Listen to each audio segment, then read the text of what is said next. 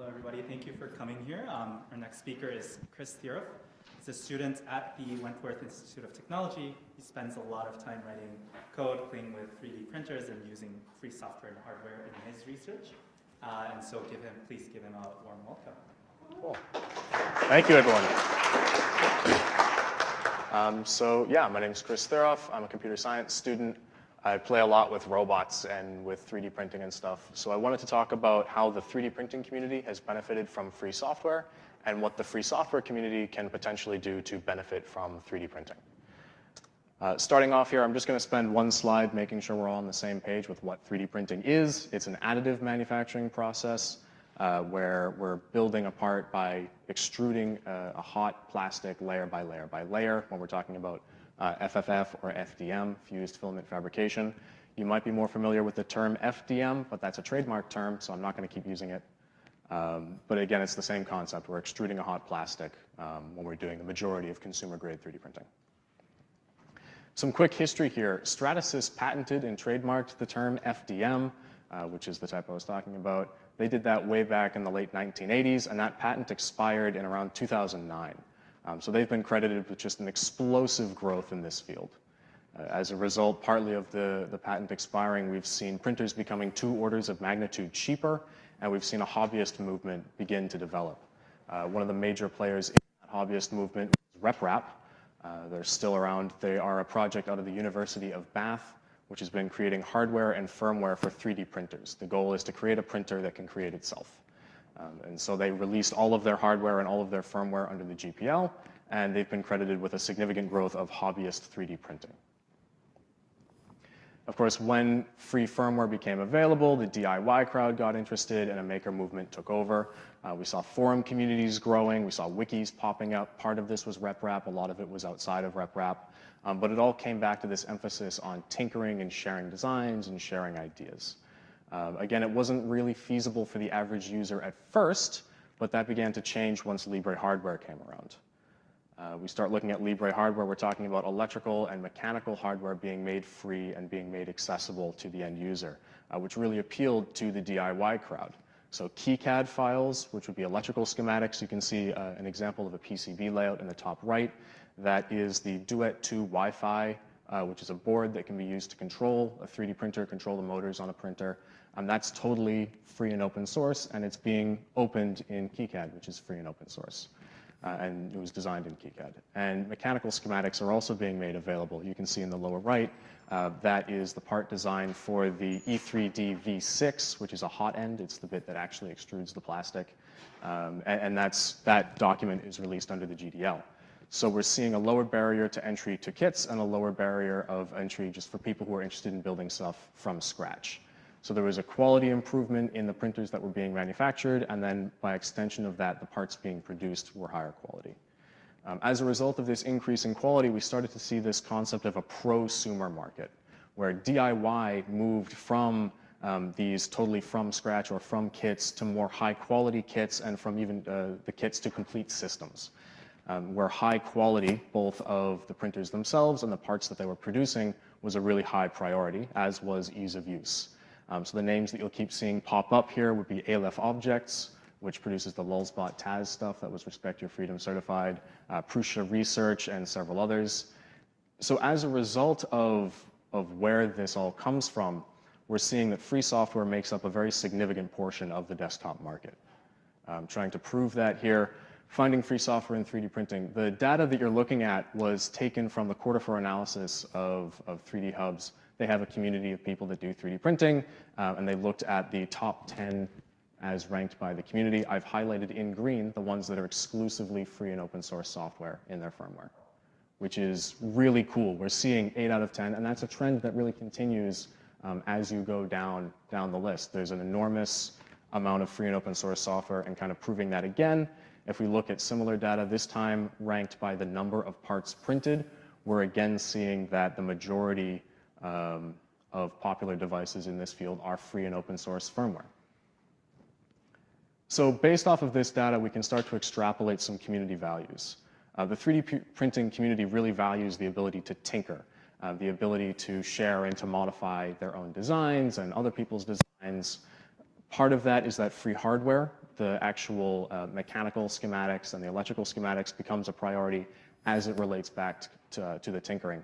As kind of a case study, I guess, we can look at MakerBot. Many of you are familiar with MakerBot as being non-free and not something that you should really look at for 3D printing. And that's true at the moment, but previously they were actually a very significant driving force for free and open source software and hardware in the 3D printing space. I'll talk more about them later, but at one point in time they had a 40% market share when they were doing exclusively free and open source. Through a number of factors, they went non-free and there was a loss of faith in the product, and they're now a declining market share. They're less than 5% of the market. So kind of showing that this community does care about the ability to tinker and to modify. Connected to that would be free hardware. A significant number of free software printers are also using open designs. Again, we're seeing Aleph Objects producing the Lulzbot, that's open, Prusa, Ultimaker. Those are all names that if you had a chance to read the manufacturers of those top 10s that I showed you, they kept coming up. And that's, again, a trend that continues throughout really the entire desktop consumer 3D printing industry. We're seeing electrical boards being open, we're seeing mechanical designs being open. All of that is tied back to this increased ability to repair, ability to modify, the ability to tinker is what the 3D printing community is really valuing here. So let's draw some parallels between our communities here. Again, I keep saying this, but it's all about the ability to share and to modify, both between our community and their community. Both of our communities value openness in design. Both of ours find hack value kind of interesting. That's not really as critical, but I'd be willing to bet everyone in this room thinks it's kind of funny that that desktop lamp was completely 3D printed and it's also a 3D printer. It's like kind of it's not really important, but it's kind of fun. There is a conflict between our communities, and that main conflict is this concept of freedom. Is it good or is it a moral obligation? The 3D printing community is all about the ability to tinker. So as long as something being non-free doesn't get in the way of tinkering, it's not a real obligation for that community in general. Whereas, of course, free software movement, we would look at that as more as an ethical obligation to be free and open. Despite that conflict, I do believe that our communities are highly compatible and that there's a lot of opportunity for spreading free software through 3D printing. Of course, 3D printing also ties back to free culture.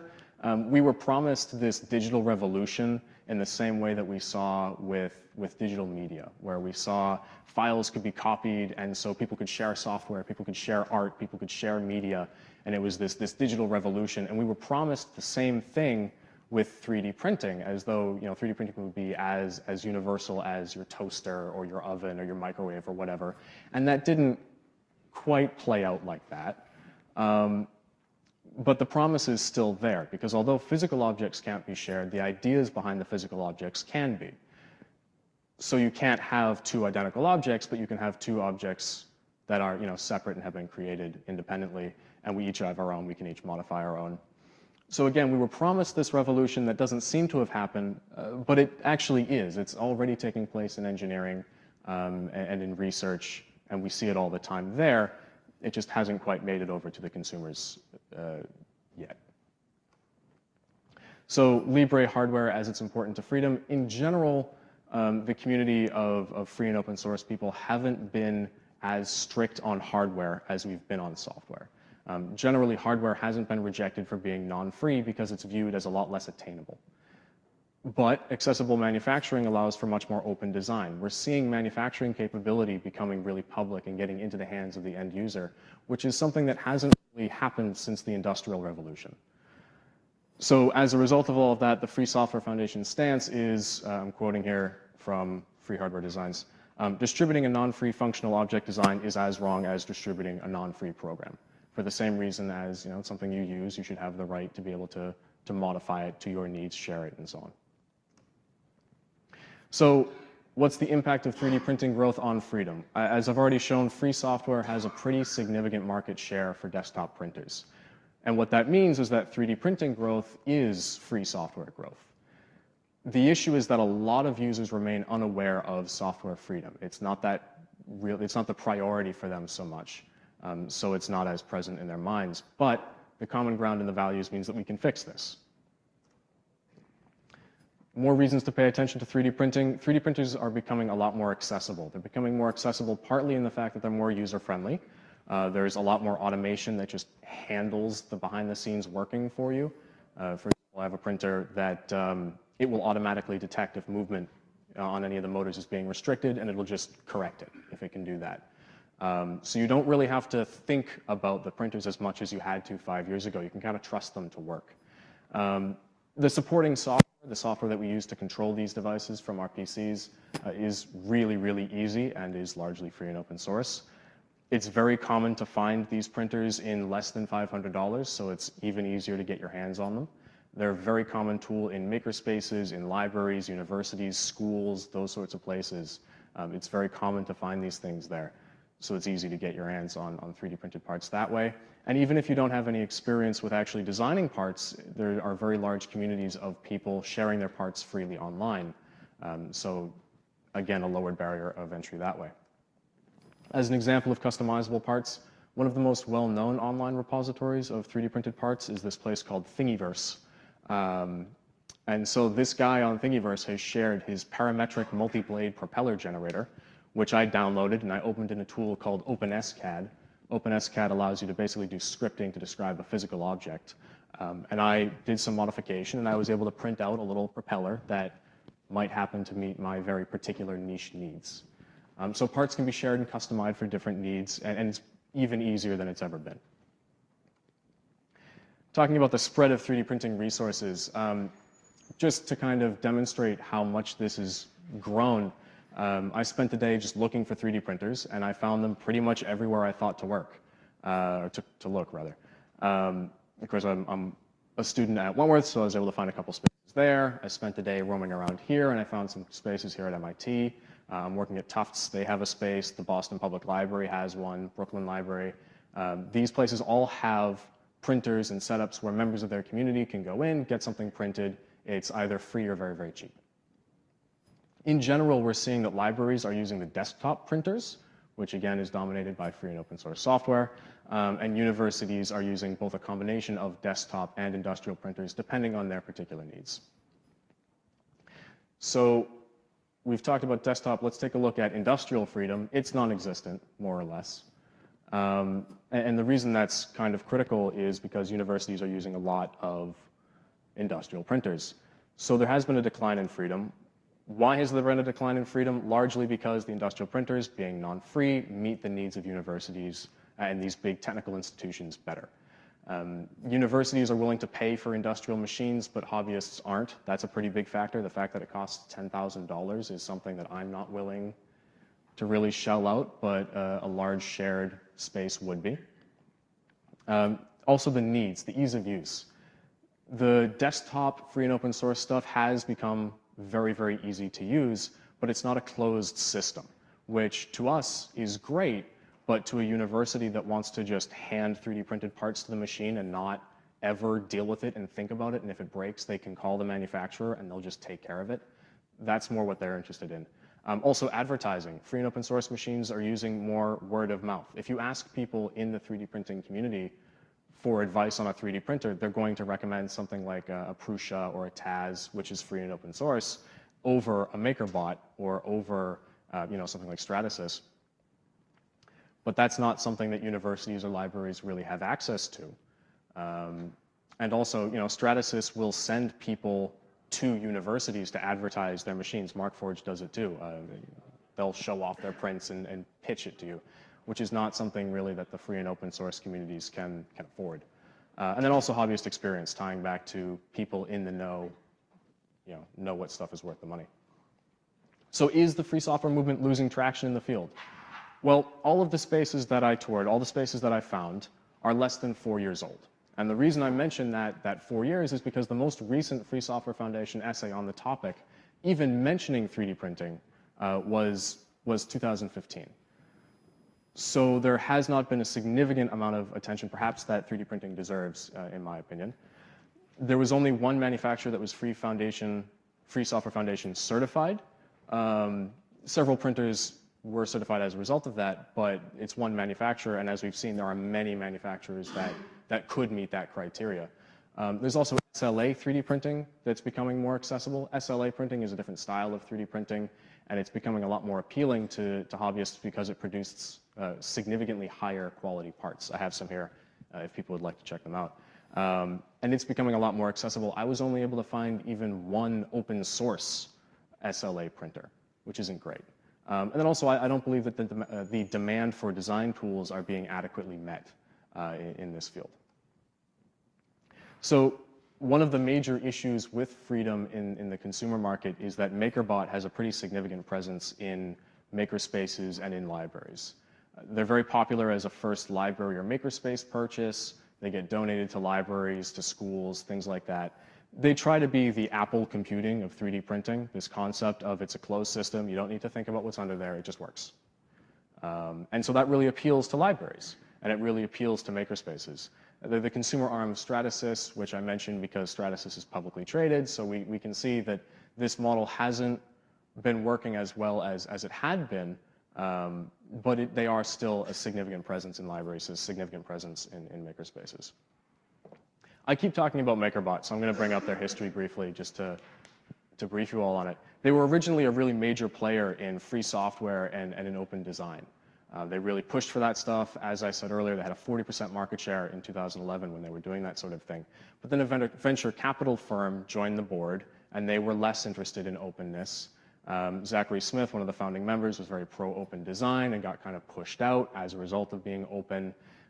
They were acquired by Stratasys, which is the guys that patented and trademarked all the FDM stuff. Around that same time, they went closed source. The community felt really betrayed by this closing down, so they suffered as a result of that. There was also an enormous loss of trust in the product. There was actually a class action lawsuit against MakerBot because one of their newest printers was just bad in terms of the quality and the reliability. They're in decline, they're still in decline, but they're still popular in libraries, again, because of that friendly package.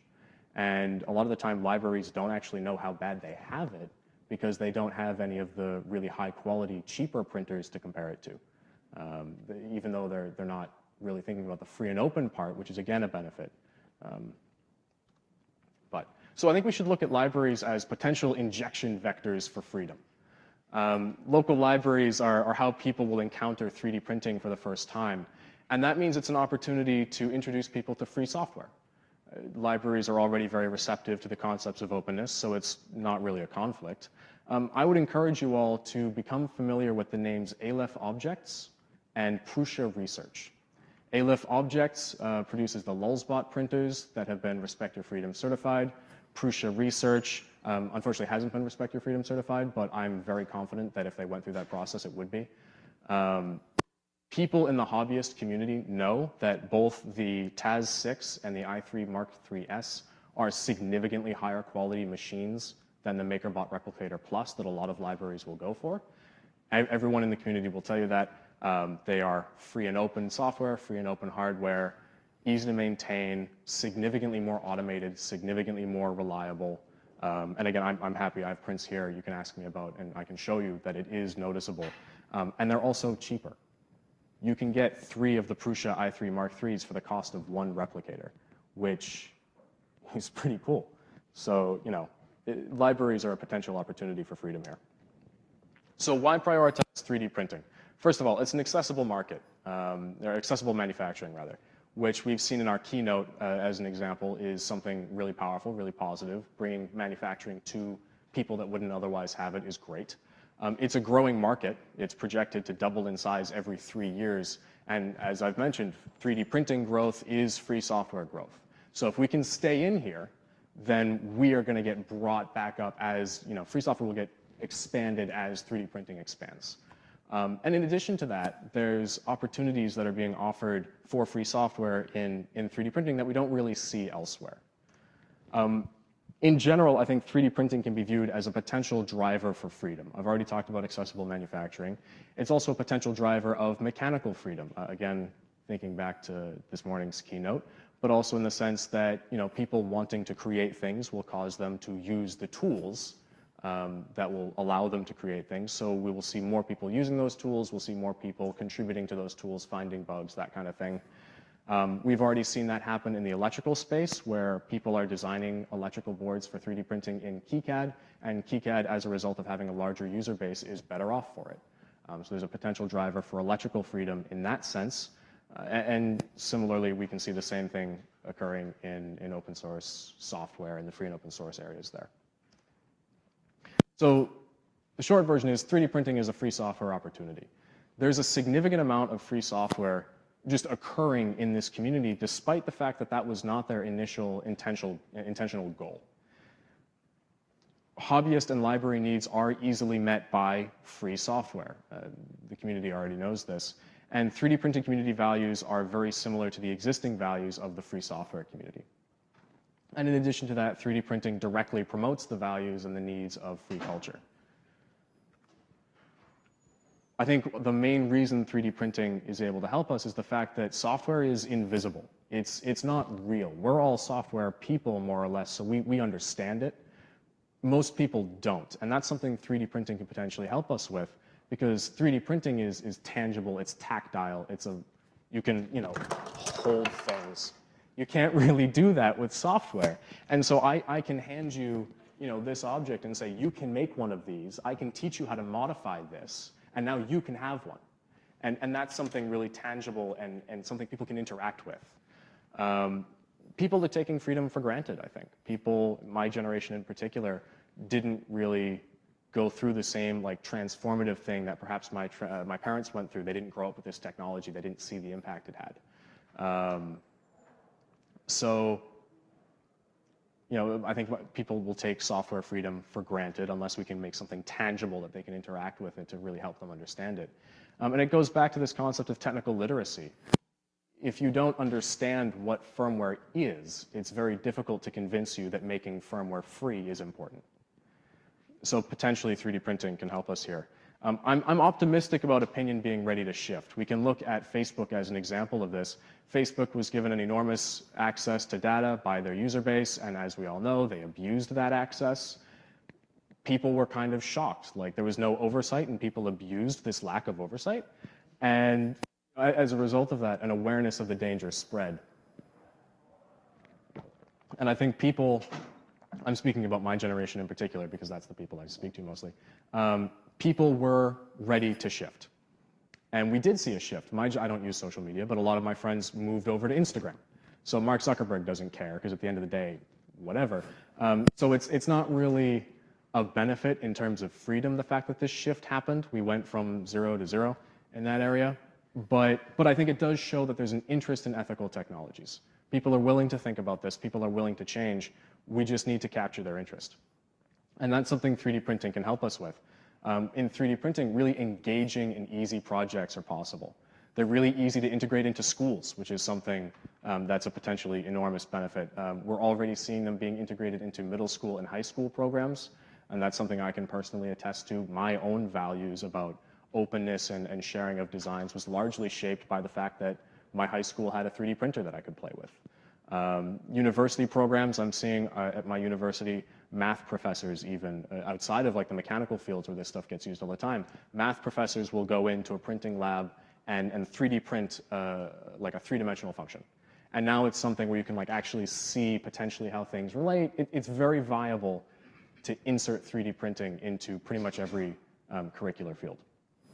So it appeals to educators, it appeals to students, and also 3D printers are kind of mesmerizing. They get your attention. They make you start thinking about things when you see them that you might not have otherwise thought about. Going back to that printer I had access to in high school, my high school had a lot of issues with poverty, people who really weren't thinking about education as a priority.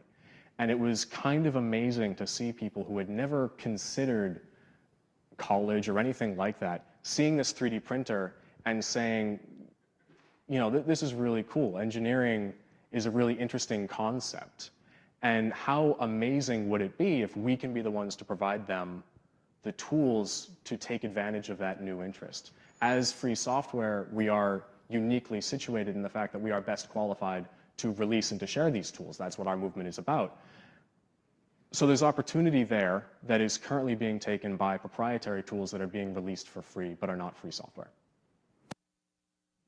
As an example, here is the Open Hand project. I kind of wish I knew more about our opening keynote when I started talking about 3D printing in the medical field, doing good there. But just to kind of show that that is not a unique story, the Open Hand project is designing, that's the ADA by Open Bionics. They do open designs for prosthetics. And they've been medically certified in the UK, and they're going to actual people who are using them in their everyday lives. And it really demonstrates the benefits of free technology, because you can download all of the files for that and modify that and print your own and give them to a friend if that's what you'd like to do. And it really shows the benefits of having access and open access to these manufacturing tools and these design tools and free software. It's impossible to take that for granted. And that's something that is tactile, is real, that we can share and spread free software through. And you know, it's great press. It's a great story hearing about how someone's life was, as we saw with the opening keynote, enormously positively changed thanks to the free software and the free hardware. Up until this point, I've been talking pretty exclusively about the actual firmware on these 3D printers and the 3D printers themselves, but there's more to it than that. There's also the rest of the tool chain, where, you know, all happening on your PC. All of that stuff is available on pretty much every operating system, so if you're worried about freedom at that level, that's checked off, that's okay. Slicing, which is the process by which we go from a mechanical object file to instructions for the printer, that's largely free. In general, if you are using a free and open source printer, they're all using this open standard called G-code, and so there's options for you to control your printer through free and open source stuff that way. Part design is where we slip back a little bit. Part design is largely proprietary. Whenever we start talking about, or I'll get to that later, CAD. CAD is important. The fact that we're kind of slipping behind in CAD is a little scary, because everything in the modern world is designed in CAD. We're talking about the entire man-made universe here, and that's controlled by proprietary software. That's designed in proprietary software. So having non-free hardware, as we know, that blocks an additional level of freedom, but having non-free design software blocks even that, because we can share all the design files for everything we want, but if it can only be opened in design or in proprietary software, that's not real freedom. So having accessible design is essential to freedom. Are there electrical options? Yeah, I've spoken about KiCad already. The story behind that is that was created by, I forget the man's name, unfortunately. Well, no, it was actually created, right, it was created by an independent Frenchman who was taken over by CERN, and they wanted to really push it into becoming a high-quality, professional-level electronic design tool, and they succeeded. Mechanically, we have less options. Whenever we talk about free and open source CAD, Blender comes up. So I'll talk about the history of Blender briefly. It was developed as an in-house animation tool. It was later released under the GPL version 2 after a very long story that I won't get into. And it is a professional CAD tool. It's been used in professional environments on films many of you have heard of. It did the pre-visual effects in Captain America: Winter Soldier. The credit sequences in Wonder Woman, some of that was done in Blender. A lot of the promotional artwork for Super Smash Bros. On the Wii U was done in Blender. So this is a professional quality CAD tool. And it does shapes, it does meshes. You can create whatever you need to. That's a model of an engine that has been 3D rendered in Blender. It's capable of physics simulation. So it sounds like a really great candidate for mechanical design. The issue is that it's not really a parametric design tool. And when I'm talking about parametric design in relation to mechanical engineering, I'm talking about performing design by parameters. So it's about creating shapes that are of specific lengths, specific widths, revolutions of very real dimensions. You can see a part that I threw together here that is of 50 millimeters long, 10 millimeters deep, 8 millimeters high, very tangible. And that's critical for real world parts where you need things to be specific dimensions. That's a largely proprietary industry.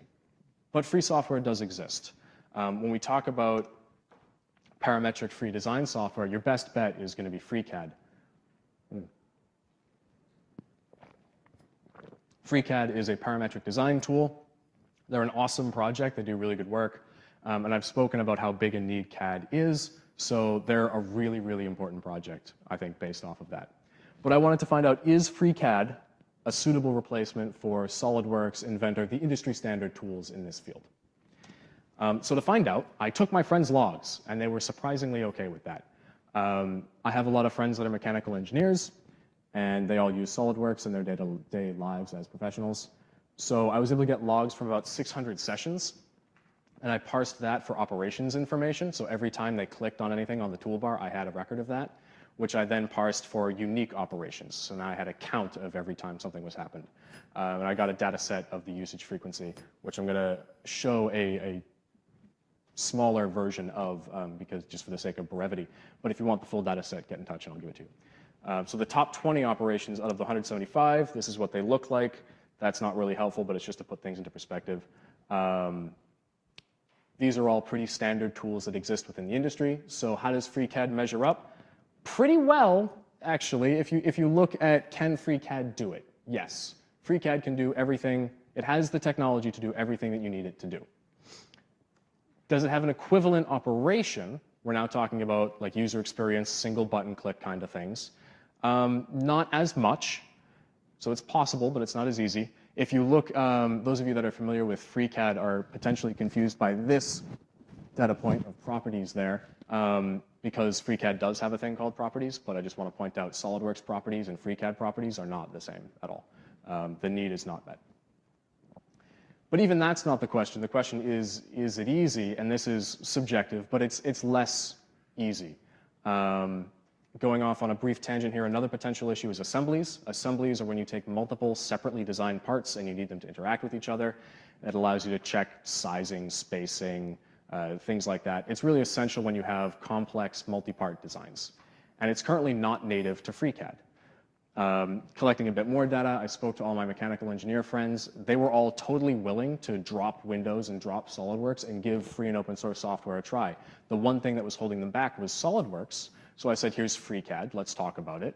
We were walking through the entire process, and as soon as they found out there weren't assemblies, they weren't interested. They were done. You can get assemblies in FreeCAD. You have to import them on a workbench, but it's not native. So let's learn from this data. FreeCAD is a really awesome tool. It can do everything you need it to do. The issue is that the UI is what's holding it back right now. It has the technology, and it's a really important project, which is the only reason why I'm kind of nitpicking these guys. I think it's absolutely a critical project for this movement. It just needs a push in a stronger direction. Assemblies are a potentially overlooked need. Workbenches could be streamlined. Workbenches are how they split up different functionality into different areas. They don't always play nice together, and I think it's really telling the fact that experienced users will unsplit this split. So that's worth paying attention to, I think. And it's all worth paying attention to because there's a very real demand for gratis and for entry-level CAD. If we look at tools like Tinkercad or Onshape, which are free to use, cloud-based tools, they've done really well in the market. In fact, Onshape was founded by executives from SolidWorks. So, the people who are experts in this industry agree that there is usage here. People are willing to use this stuff. Even if we solve the issue of having free and open source professional level CAD tools, that doesn't solve a separate issue, which is we need entry-level CAD tools. We need that for greater accessibility for all users, which would expand freedom to a wider audience. It would also allow us to reach into the maker movement. So connecting to the maker movement, it's a potential entry point to spread free software ethics because, again, there's that very similar overlap of interests in the ability to tinker, share, modify, and so on. The maker movement is, it's got a much larger reach than the free software movement does. So if we can take advantage of that, that would be great. Previously, we haven't really had a strong entry point to the maker movement. 3D printing might be a way to bridge that gap. If we can really cement ourselves in 3D printing is already really cemented in the maker movement. So we just have to get over this bridge of 3D printing people viewing freedom as good as opposed to necessary. If we can get them to agree that it's necessary, then we've got ourselves in the maker movement, just because of how intrinsically they're tied together. Another issue that the Free Software Foundation or movement is bumping into that potentially 3D printing can work on is a lack of freedom in education. Getting the next generation of engineers and of thinkers is really critical for any philosophical movement, but ours in particular. We need the engineers that are building things to be building free software. And I want to ask the question, is this an aging movement? I don't have any real answers based off of data for that, but I've been coming to this conference for a few years, and I've noticed there's very much an average age, and it is older than I am. And I think a big part of the factors for that are, as I said before, I think my generation largely takes freedom for granted, and I think the older generation has seen the transformative power of technology and is aware of that power and takes that power more seriously. Other issues, so again, I don't really know if this is an aging movement or not, but either way, the fact remains that we need the next generation of engineers and thinkers, and that's students. Students aren't really getting taught free software in their courses. It's not a priority in the majority of tech courses. If you look at IEEE, the ACM, which are the leading technical professional societies, they put together their recommendations for curriculum. And for computer engineers, they recommended no more than 3 hours throughout the entire curriculum. And it's really not much better for computer science. So partly as a result of all of that stuff, partly just lack of exposure, students aren't really aware of the need for free software, and that's something I can attest to as a student, even in the computer science field. So if it's not going to happen in class, it needs to happen extracurricularly. It needs to happen outside of class. Easy CAD and 3D printing are a potential fix in this area. If we can get easy CAD tools in the hands of students, then we're looking at a method for spreading this technology that is already intrinsically connected to free software. 3D printing is already really popular on college campuses, both in the sort of spaces that I described to you previously, but also, I mean, when I was living on campus, I would roam through the dorms and just see 3D printers everywhere. People were just playing with this technology because it's kind of a fun, nerdy thing.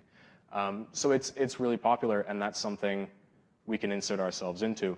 And thankfully, students, by nature of the fact that we are students and we're young, we're more receptive to these new philosophies. So now, as students, is a really good time to be exposed to these concepts. So wrapping up here, 3D printing really benefits from free software. And free software, I think, has benefited from the existence of 3D printing. But free software modeling tools need to be made a higher priority.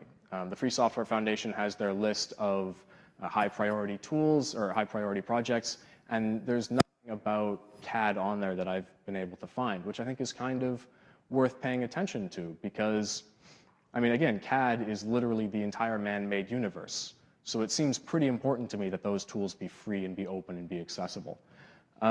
We haven't really taken advantage of 3D printing as a free software opportunity actively. We've benefited from it passively, but we can take active advantage and get even more out of it. So I'm hoping that the major takeaway from this for everyone is that you view 3D printing as an actionable method to increase freedom in your local communities. So with that, thank you.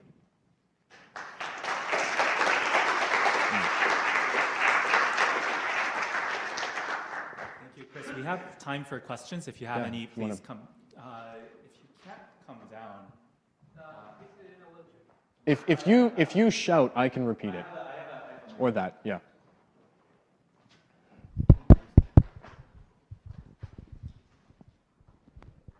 Might be a little long. I'm an inmate at Artisans Asylum over in Somerville. I don't know if you're familiar with it or not, but we're one of the premier makers. I've been meaning to check you guys out, actually. You should come and take a tour. We got 40,000 square feet of awesome. Unfortunately, our computer lab is SolidWorks, HSM Works, the Autodesk Creative Suite, MATLAB, and Simulink. We do use KiCad in the circuit lab. I'm handicapped in a lot of ways by the fact that I try to avoid using the proprietary software in the computer lab. Right. I've been trying to teach myself FreeCAD and found it a very frustrating process. Yeah. And so I'm like, how do I get from LibreCAD that I've been using for years, and which does a great job of 2D, but I can't translate 3D, that drawing from my 2D CAD program into 3D. Right. And I also have my own feeling about limitations of 3D printing is that right now it's very limited on what you can do for real-world usable objects. You know, I look at it of saying, can I make parts for my chair? Not really. Cosmetic stuff, yes. Functional, structural things, no. I want to go to the milling machine, and for that I need to do subtractive software to be able to generate G-code toolpaths, which again seems to be missing from the free software world. And so I've been complaining about this for as long as I've been coming to these conferences, saying we need to get into CAD. Thank you. Yeah, I'm glad to see that there is other members of the community viewing this as a priority. Yeah, I agree with what you've said. Thank you. Hi. So I just walked in halfway through the presentation. So Sure. Forgive me. Did you cover OpenSCAD at all in your talk? I touched on it briefly. Okay. I don't view OpenSCAD as a viable option for the end user. Right. It certainly doesn't have a lot of the professional level parametric stuff that, but it is fairly widely used, which is why I was bringing it up. And are you aware of any more standalone methods to do that sort of assembly work? Like if I have a couple STL files or Sure. OpenSCAD files or whatever, of just kind of interposing them. Yeah. Well, there is a pretty widely used free CAD workbench that you can download externally, called, I think, Assemblies 2. I don't recall exactly, but you'll be able to find it on the forums. Okay. If you wanted to get your OpenSCAD stuff into FreeCAD, you can export it as an STL or a .step and go from there. Sure. And so the workbench is kind of like a different UI setup? Yeah, they have workbenches aimed at architectural stuff, aimed at part design, things like that. All right, thanks. Yeah, thank you. I think we really miss a lot between electricity and plastic. We have to merge those two items to show people benefit of the three designs including electricity circuits. Mm. In this case, people, because like the person mentioned, we cannot deliver easily mechanical parts strong enough, but in terms of electrical, we need an electroconductive filament to add. Well, I mean, when you're talking about conductive filament, that gets into, I have not seen any consumer printers doing any 3D printed PCB stuff. It exists, but Prusa can print two filaments simultaneously. you can modify it to make it do that, yeah. Yeah, so all we need is one conductive and one non-conductive, that's it. On surface value, it seems that way. The issue is that by nature of the temperatures that these things are capable of getting up to, you're printing out of some form of plastic. So for example, I actually have a part here, which this is called wood fill, and it's got a large amount of wood in it, but it's still primarily PLA. So we can do similar things, but then we're going to notice a drop in conductivity, which starts to get messy when we're talking about the electrical flow and so on. So we could see, if you were interested in doing your own PCB manufacturing, subtractive manufacturing would be where to go. Yeah, so subtractive. So subtractive as in, like you want to have a shape like this that is also that'd be cool. That would be cool, yeah.